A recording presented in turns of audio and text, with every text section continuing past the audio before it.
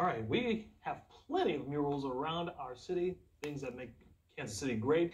And guess what? You're about to see a lot of more colors and dozens of buildings across the metro. Yeah, this is all part of a week-long mural festival. It's called SpraySeeMo.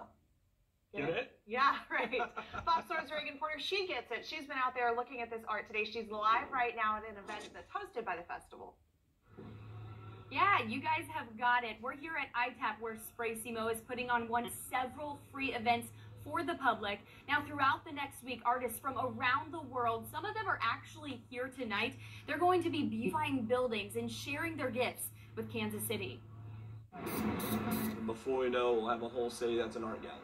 KC native Jason Harrington, aka Riff Raff Giraffe, set out to make his city more beautiful through the SpraySeeMo Mural Festival.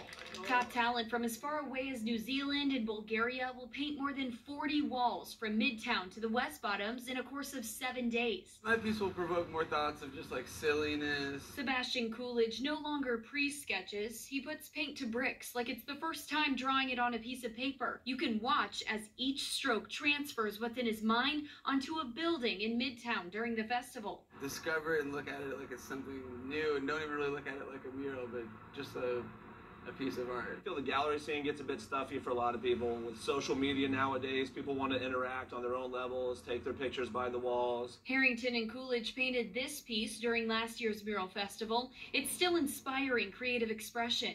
Take a photo. The newer murals are stopping traffic too. I saw somebody with a roll of paint and I came back to see what it was. It looks nice. It makes the neighborhood look better. That's exactly what Harrington is hoping these pieces of art continue to do. I do really hope for inspiration. You know, I grew up looking at art, not coming from an art family, so to like see this kind of stuff, you're really hoping that it inspires the next group of people to come and do better what we've built and like really show the world what we can do. At the end of the week, SpraySeeMo will select the top 3 murals and the artists will share a $10,000 prize. If you would like to visit any of the murals or come to one of these free events, we posted more information in this story on Fox4KC.com. Reagan Porter, Fox 4 News. Great job, Reagan.